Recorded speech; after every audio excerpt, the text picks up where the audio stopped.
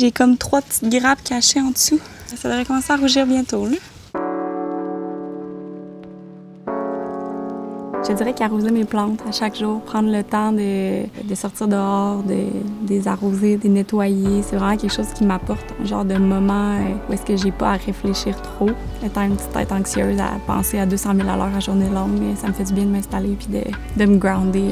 Ça peut être juste un petit 10-15 minutes, là, c'est vraiment le temps de prendre le temps de le faire qui me fait du bien. C'est sûr qu'à chaque jour, je regarde voir si j'ai des nouvelles tomates. Je commence toujours par une petite fleur, puis après ça, tu vois un bébé tomate apparaître. Je fais le ménage aussi, s'il y a des vieilles feuilles pas belles ou quoi que ce soit, je les enlève. C'est important, il y a comme des petites branches entre 2 branches qui peuvent tirer de l'énergie à la plante qui ne servent à rien. Fait que je prends le temps de nettoyer ça. Autant pour mon ficus, juste m'assurer que tout est beau, l'arroser s'il y en a besoin. Autant le romarin, si j'en ai besoin pour une recette, je vais en cueillir. Sinon, je m'assure qu'il soit beau et tout. Puis là, je m'apprête à planter mon mini plant de cocombre.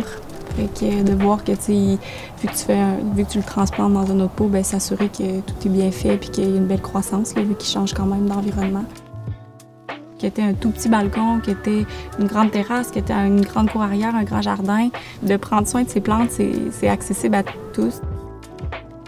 Quand tu prends le temps de t'évader un peu mentalement, ça permet après ça de revenir plus en force, d'être plus productif.